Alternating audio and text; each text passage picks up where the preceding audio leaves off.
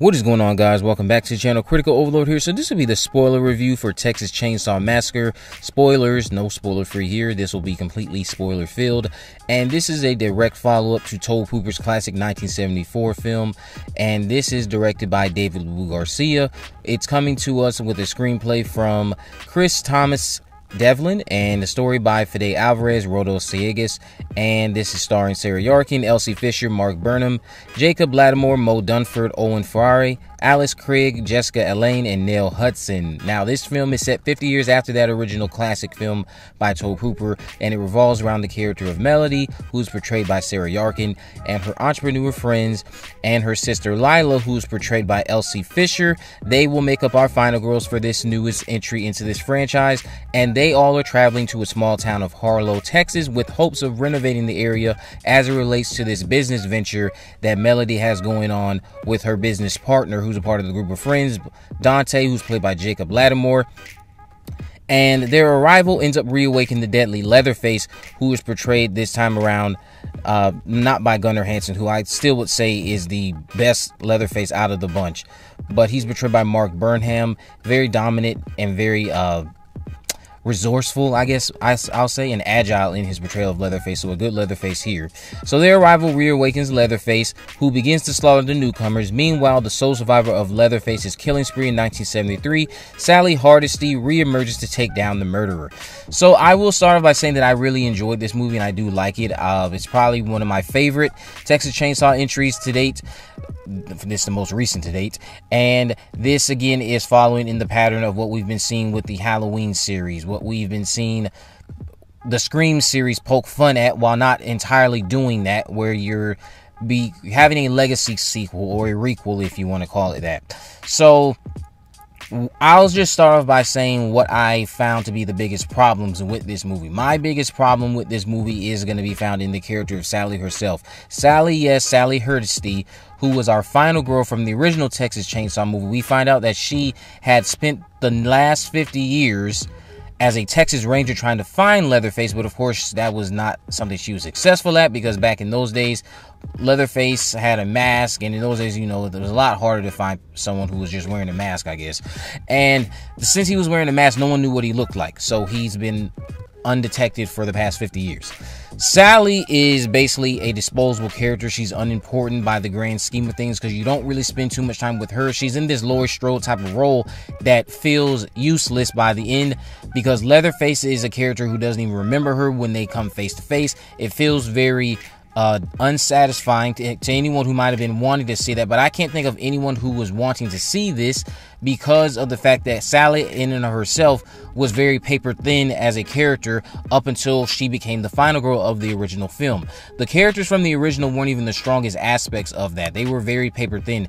The strongest aspects of the original Texas Chainsaw was that constant feeling of dread, the consistency with its tone, the direction, the overall direction, the cinematography, the score, which I would also say is very bone-chilling in this latest entry. It gets you on the edge of your seat. It keeps you engaged. It makes those horrifying moments and those tense-filled moments a lot more impactful when they happen on screen in this latest entry. But Sally in this movie, she is a waste of a character. This is how you don't handle a previous final girl, in my honest opinion. This would be a horrible way to bring back a final girl, because she ultimately dies.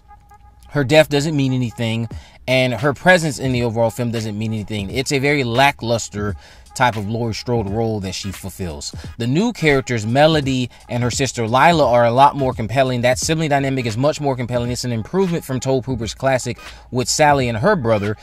Lila is a school shooting victim survivor. She is being forced along into this business venture with her sister Melody, who feels like Lila can't take care of herself. She doesn't want her staying at home with their father. She wants to be able to keep an eye on her. She's a little bit of an overprotective sister. Some moments of dialogue will also show that she has an attitude towards gun holders. I thought that was a little bit cringy, but the relationship between them overall, I think, will be enough for certain people to grow invested in them.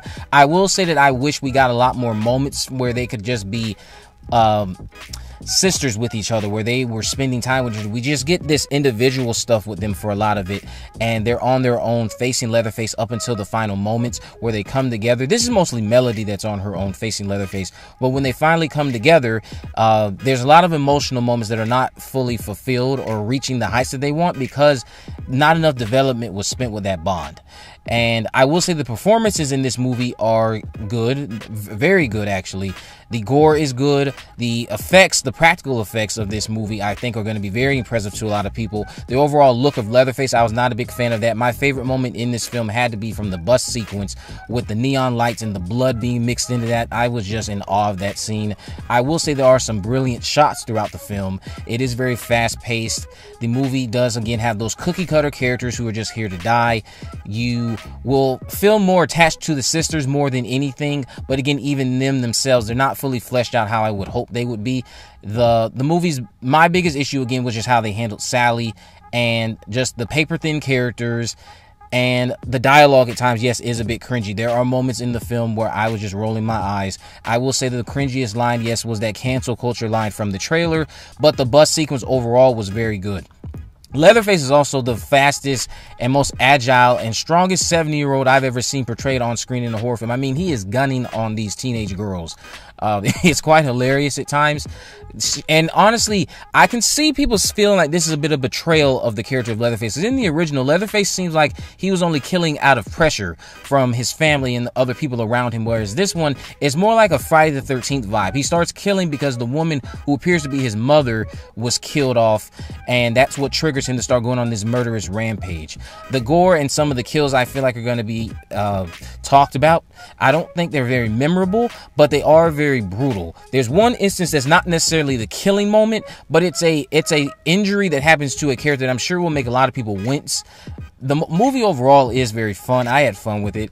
I just don't think it's going to be a movie that I could see Tobe Hooper saying is a good Texas Chainsaw sequel, but it is falling in line with a lot of the current trends that you see these days, and it addresses it, and it has those cringy moments because of it.